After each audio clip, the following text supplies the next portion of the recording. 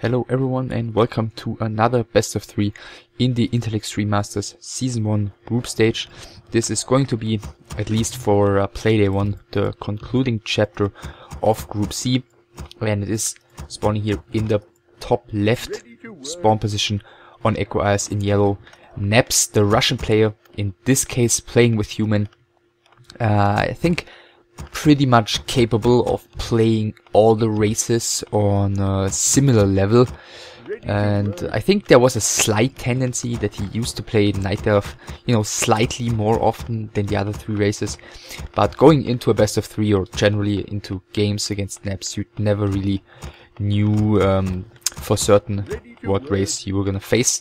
So in this case it's human, and he's gonna go for an early lumber mill together with this altar first, of course, in a delayed barracks. So he's gonna have a little bit more lumber early on. Footman production is gonna be delayed by a little bit. So usually what you'd see with that is a quick tech, because since a fast expansion is also lumber heavy, you also want to have enough units around early on to defend that. So I guess a quick tech is more likely by NapS. By the way, AM against Blade Master, and his opponent here spawning in the top right spawn position in dark green is the Swedish orc player ElakeDuck, and as mentioned, he starts with Blade Master first, with the burrow, with the barracks, completely standard build by him so far. Also the Blade Master by ElakeDuck, not a huge surprise, as he was one of the players who really preferred the Blade Master, especially against human, a lot early on compared to the Farseer, because after there we see the Scout Tower, which is probably going to be upgraded to an Arcane Tower. Yeah, there it is. After the Arcane Tower got buffed and did not only do mana burn to heroes, but also additional damage to summons, he really didn't make a secret out of the fact that he hated that change a lot, and therefore he thought Farseer was pretty useless against human early on, at least compared to how useful he was prior to that patch, and therefore ElakeDuck often decided not to play the Farseer against humans. So first creep camps being taken here. AM got a tome, actually didn't pay attention what tome it was. Blade Master gets Ring of Protection, a shop being built down here. With the Blade Master and the grunts, he can creep maybe only the Norbrood, then get Salves and head down to the Goblin Merchant in order to get the boost of speed. The AM at the same time continues creeping with 3 militia here. Actually, let's see, he did start tech already. ElakeDuck did start taking as well, and there you can definitely see the effect of that early lumber mill. He's got a bit of a tech advantage compared to the orc, which is not usually the case, especially when going for the Arcane Tower before the tech, but in this case, that's just the current situation. So both of the players heading down to the Goblin Merchant to get the boots of speed. It's 18:30 right now, so both of them will be in time to get the boots, and we'll see who is going to end up getting it. ElakeDuck doesn't even have the gold, though. Now he sold the ring in order to get the gold, but the AM got the boots of speed nevertheless. So that's gonna make it really hard for ElakeDuck to do anything to this AM. He could maybe try and chase down Footman, but even that is gonna be really hard with only Footman. And of course, since he basically lost the spam battle here for the boots of speed, ElakeDuck is making it his mission to let everyone know that he's probably got the ping disadvantage in this game. So militia pulled again, not really sure what he wants with those. Maybe just have them to defend here against the Blade Master. And yeah, now with the AM moving away, maybe taking like 1 or 2 hits too many. So let's see, tech wise, still a bit to go for both of the players. ElakeDuck's third burrow, is he not building it? Ah, okay, he's building it in the very back of his base. Maybe was afraid of some aggression by NapS. Didn't occur, at least so far. Blade Master might continue going for the AM, but as mentioned, like without the boots of speed, this is completely pointless unless he gets us around or some amazing blocking done with a grunt, which apparently he's gonna attempt to do now. Critical strike on the AM, 88 damage, and that's already gonna make harassment pretty difficult, at least in the next, say, minute or so. And that's when ElakeDuck's tier 2 is gonna finish, so it's gonna be an important period of time. In this game, tier 2 finished for NapS right now. He's got one farm to few, not anymore, in order to get a second hero. He is around the tavern, so he could pick up Beastmaster probably. And he's gonna get aggressive now. Blademaster in the meantime did get the boots of speed, so the IEM is gonna have to be even more careful. Like, if he doesn't pay attention for like 2 or 3 seconds, he could take some very crucial hits. TC second by ElakeDuck as well as a Beast3. And second, PN is waiting down here, so maybe he's gonna try and hide the second tier 2 building, because as it appears right now, the Beast3 is probably not even gonna come up. IEM has to run to the bottom right now. Another Quill Beast being spawned by the Beastmaster, and he's just going at it with full force against this Beast3, and he's gonna be able to cancel it. ElakeDuck waiting for as long as possible. Of course, it's gonna cost him a lot of resources, but at the same time, he's gonna win some time. But it's probably not gonna be enough to save his second Beast3 from being cancelled. Let's see, the Footman gets chased down. TC second is out right now, and ElakeDuck does get the cancel in time. Another attempt on this Beast3 by him. In the meantime, double Arcane Sanctum's already finished for NapS, so looking very good so far. Yeah, this time he might not be able to get the cancel on the Beast3, as the first Quill Beast is about to run out. The second one is retreating right now. Blademaster is chasing down the Beastmaster actually, and he's okay. He doesn't have a shop, so he's probably gonna get him. But there is a Sorceress around for slow against the Blademaster, and he gets it out just in time before the Blademaster uses Woundwalk, giving the Beastmaster enough time to even get a heal potion bought here and used. So actually he doesn't get the Beastmaster killed, so thus, you know, finishes this pretty good early game for NapS. Maybe the Footman could get killed. PM still has boots, got a speed scroll, got a Windwalk, so there's no danger of him, you know, falling here at all. Grunt's heading down towards the bottom right corner to join the TC in his creeping endeavor, which is going to give him level 2 because he's got a bit of experience from repelling the harassment of his opponent already. And double Beast3 is up for ElakeDuck, and he's gonna start with the Ensnare upgrade and a Raider, so no like instant Wind Riders or so. So yeah, we're gonna see mass Raiders. That's gonna be interesting to say the least. Definitely not the standard approach in trying to fight back the humans' tier 2 pressure. So Ogre Magi about to fall TC level 2 as mentioned. Heal salves have been bought by him, so he can at least heal up. But he's at, you know, 41 supply even against only 37. But 3-4 sorceresses are in place. Ivory Towers being bought here by NapS. And the Blademaster is gonna head across the map here, and so is the TC together with the rest of the army. So it looks like he might wanna go for a base trade, or at least exchange town portals. There is a town portal on the IEM. At least exchange town portals in order to get some time to kill these towers. He's researching pillage right now, which is of course the classic timing, just as you already hit the human base.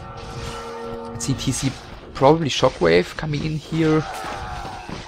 Yeah, that's exactly what's happening. So he's gonna kill the entire economy of NapS, who's just suffering from the fact that humans just never close their base back.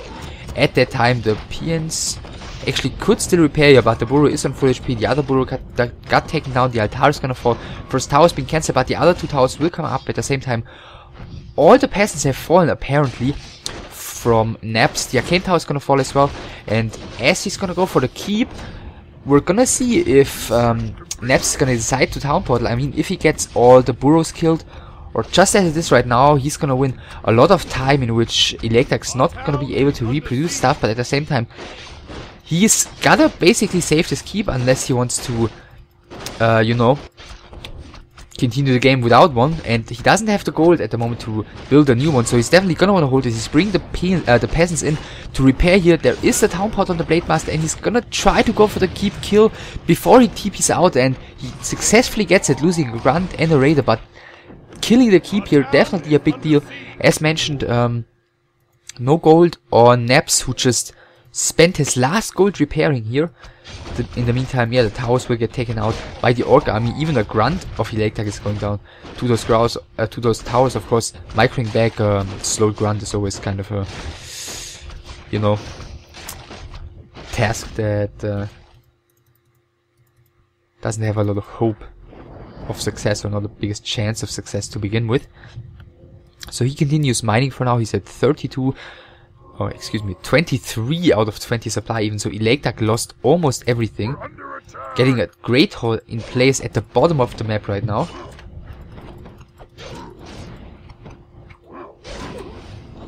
And already, you know, getting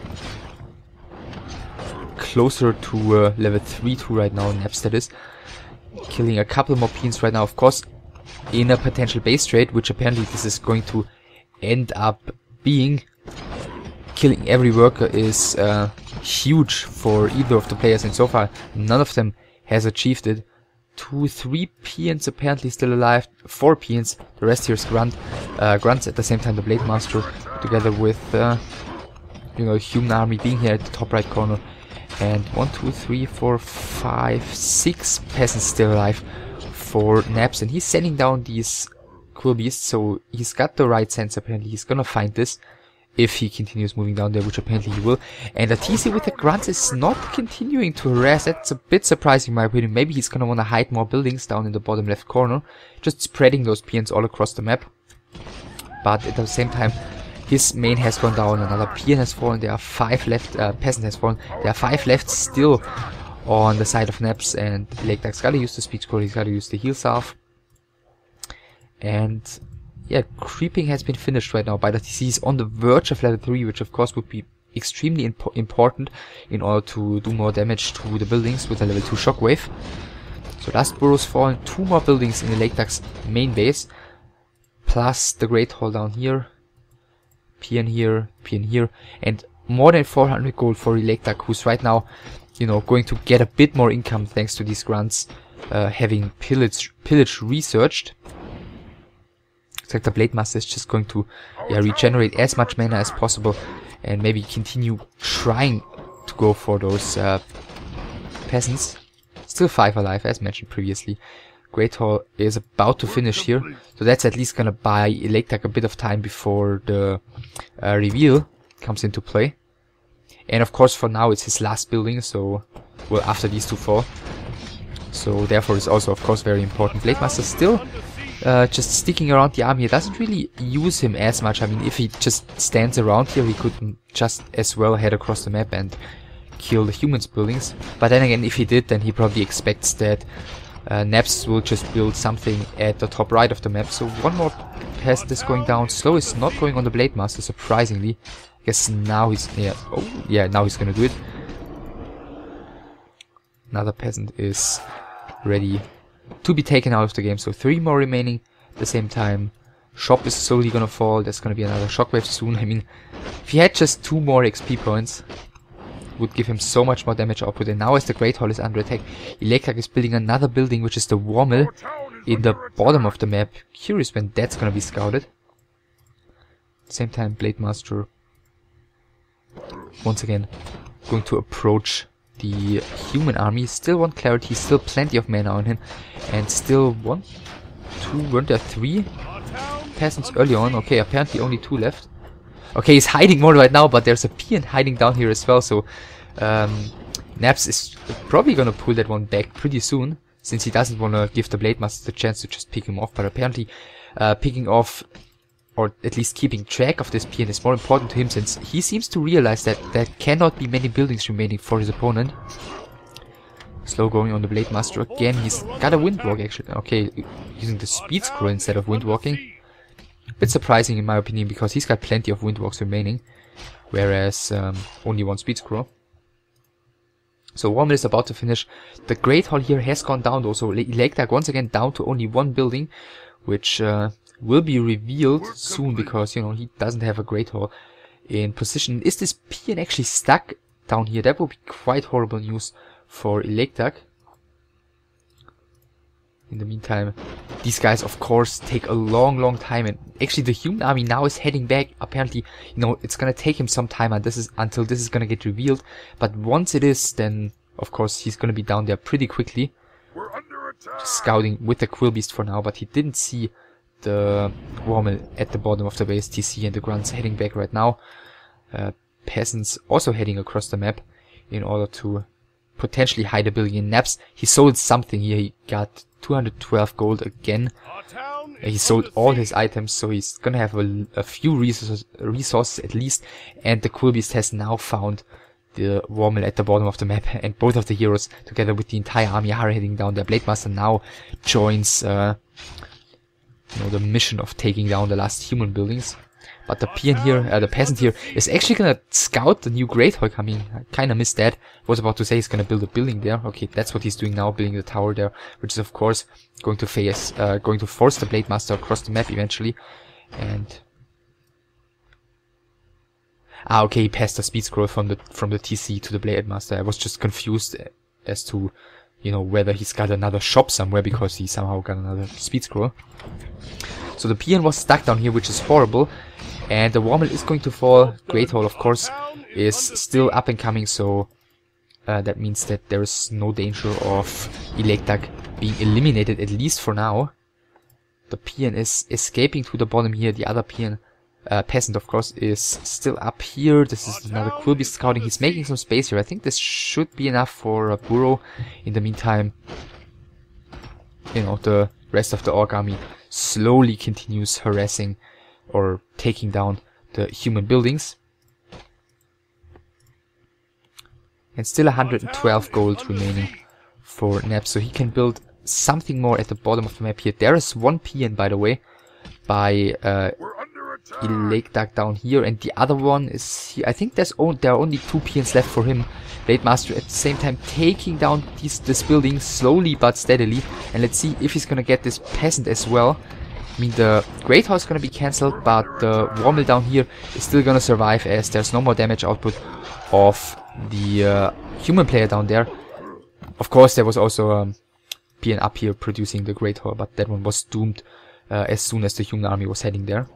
Once again, one peasant and one peon have found each other here, and it is the peon who's on the run as the Blademaster is heading down there to get the peasant killed. And of course, this peon is extremely important to ElakeDuck, as once this is down and the peon here is scouted, this peon here is gonna be the last one able to build another building for him. And there's actually another Cool Beast coming in from the human player from NapS, and he's gonna find the peon apparently, which is of course horrible news.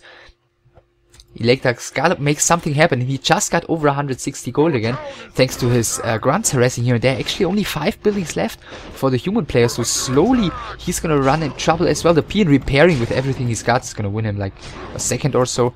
And Water Metal already heading down towards the burrow. It looks like the damage output by this Cool Beast is not enough, but the Water Metal, is it gonna get ensnared actually? Looks like it's not gonna get ensnared.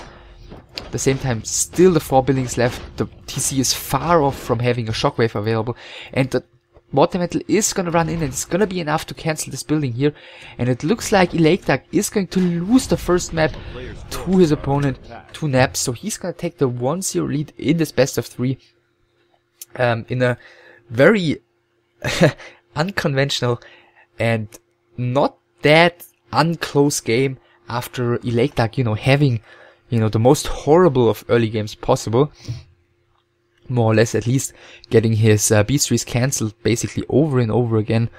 And with NapS having that strong push, ElakeDuck made the decision to go for the base trade, and it almost worked out for him.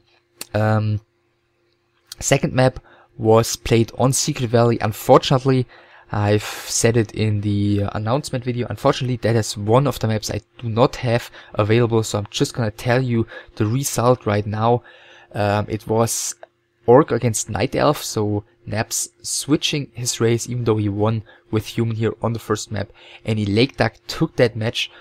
He tied the series, and that's where we're gonna come in again with map 3, which is going to be Tarina Stand, and which is going to decide this best of 3, so I'll see you for that one.